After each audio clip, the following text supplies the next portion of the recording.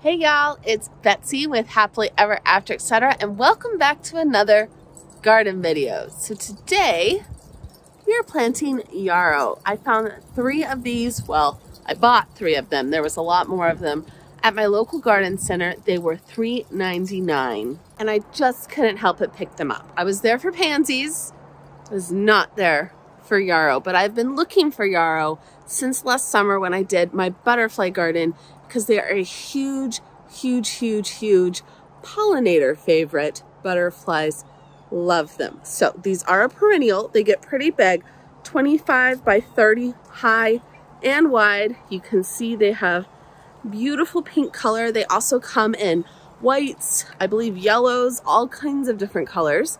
I have 3 to plant, so I'm going to get started by planting this guy. He will start to get established now, hopefully grow, get bigger, and bloom next summer. But it is perfectly fine to still plant perennials in the fall as long as you are a minimum of like 10-20 days before your first frost.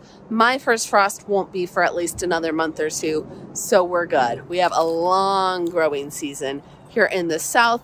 I believe our first potential freeze is like November 20th in our zone. So I've still got like 20 days minimum. I don't even know. It's the end of October right now. So he will settle in. I will go ahead and show you where I planted him along with all the pretty pansies and the ornamental kales.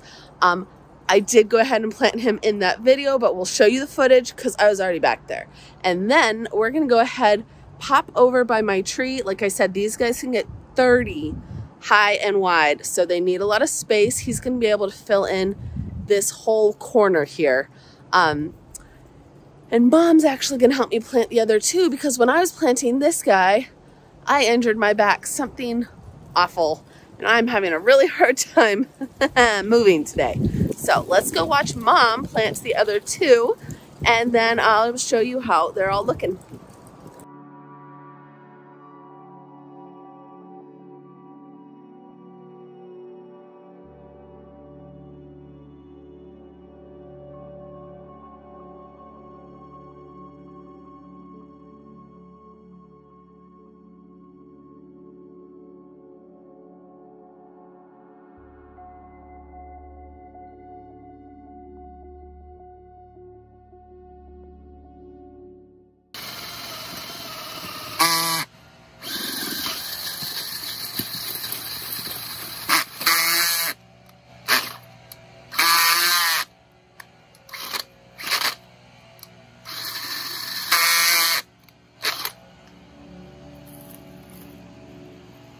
I didn't plant mine so close to the tree.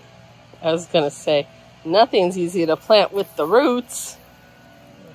Whew. That guy needs water. He says, water me, please.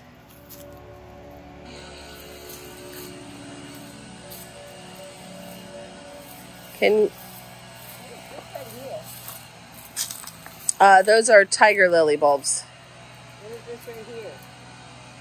Tiger lily bulbs. Both? You want it right here in the middle? Yeah, it's fine. Looks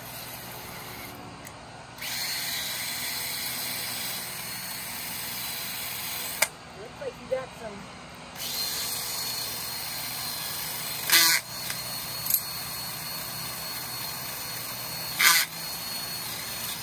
Somewhat.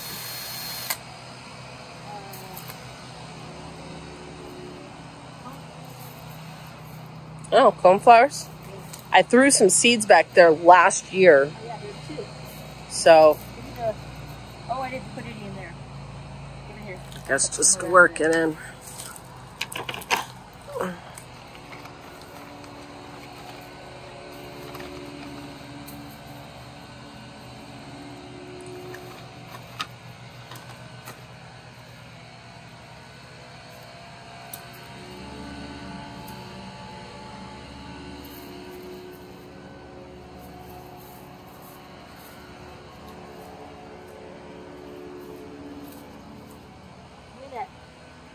Oh, I need some dirt. You literally just threw as much dirt as you could into the Netherlands. I know, but go ahead and get me some more from right there.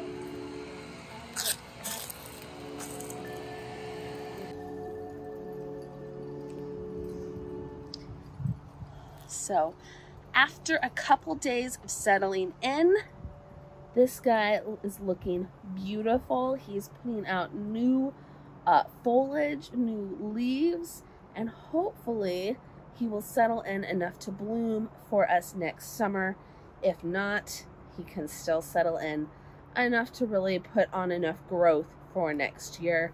Cannot wait to see those pink blooms back there. In this area, I have typically lots of foxgloves right in here. I have a verbena that fills in this whole front area. I planted 2 catmints. You can see this one is doing much better than this one. But I have lots of that catmint that's doing really well right over here. So if I need to divide some and bring it back over here, I will. But then that leaves this whole area here. So last year I actually planted some poppies back in here. Only one made it. It was glorious. It got huge, but it did not make it much past then. We actually tried to transplant it over to Mom's. She really wanted it. Don't know if it'll live. But once again, that left this zone empty. So hopefully this perennial yarrow will be a permanent addition to this corner of the garden. It can kind of take over and give us a permanent, nice big plant to grow up and hide this corner of the porch while still giving us lots of seasonal interest, because this area where the foxgloves come up in the spring, it gets too hot here and they don't like to stick around for fall, even though foxgloves in other parts of my garden are still thriving. Go figure. All right, let's hop over and check out the 2 we planted by the tree. And of course, by we, I mean Mom. But either way, they're looking much better today. She planted them for me, A, because I was having a hard time moving, but B, because they were looking very, very wilted in their cans. So you can see we've planted one here behind the iris to fill in this area, and then another one here. So the last couple years, I've planted this annual salvia in this spot, and when it really goes to town, it really goes to town. But this year, last year, it didn't really. And so like you can see, I've got 3 of them. I planted dozens in this area. The first year I planted them, they did fabulous. They looked great. They kind of literally took over. And then ever since then, they just haven't been loving it. So I'm going to try this yarrow. Hopefully it will get big and pink and fill in a large area by this tree. And then we can do more smaller things up front. Did plant a mum. Hopefully that will also do really well, because that's a beautiful color there. It's a very dark burgundy-ish red/pink.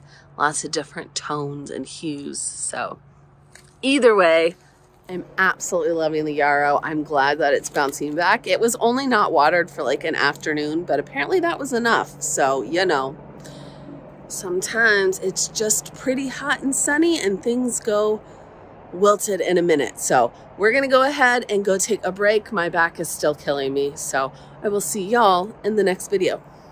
Bye. Say thanks, Mom. Thanks, Mom.